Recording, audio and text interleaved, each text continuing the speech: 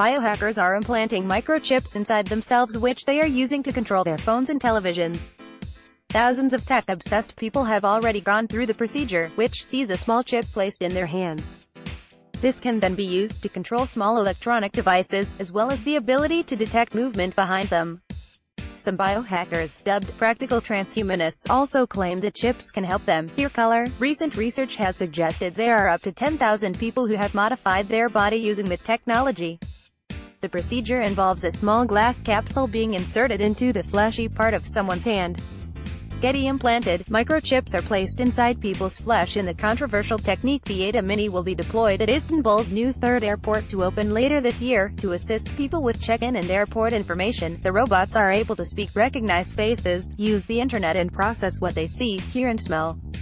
Getty Images. The Ada Mini will be deployed at Istanbul's new third airport to open later this year, to assist people with check-in and airport information. We have the opportunity to actually change our capabilities as human beings. Amal Grafstra, biohacker. Amal Grafstra, a pioneer in the biohacking industry, set up company Dangerous Things, which offers people custom gadgetry for the discerning biohacker. The London-based entrepreneur told RT he has performed around 4,500 implants and personally has 5 different ones buried beneath his own skin. He said, "People have been augmenting their image and appearance for millennia, but now we have the opportunity to actually change our capabilities as human beings." But biohacking has been slammed as pointless and potentially dangerous by numerous experts. Last year, the practice made headlines when a company claimed it could cure HIV by injecting people with its research compound. Getty Control. It is predicted thousands more people will be biohacked in the future. Automation is coming for you. Getty Images. Automation has already eliminated the job of lift operators, but Mr. Grafster predicts it becoming incredibly popular.